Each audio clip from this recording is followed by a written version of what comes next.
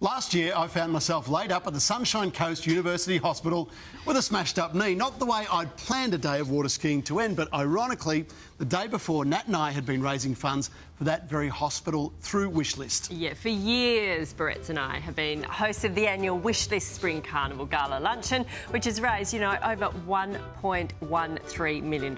Yeah, it's a great thing.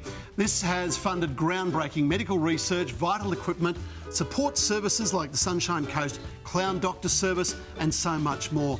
Now, you can help Wishlist in their 20th year by signing up as a Wishlist champion and giving as little as just $5 a week. Now, that's the price of a coffee a week. Amazing, isn't it? So you can make a real difference in the lives of patients from Caloundra to Gympie.